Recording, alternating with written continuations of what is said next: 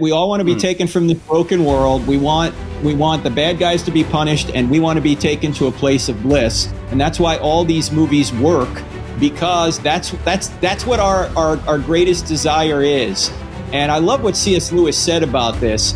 He said, if we find ourselves with a desire that nothing in this world can satisfy, the most probable explanation is that we were made for another world. That's what C.S. Lewis is saying, and I think that's true. And that's why these movies resonate.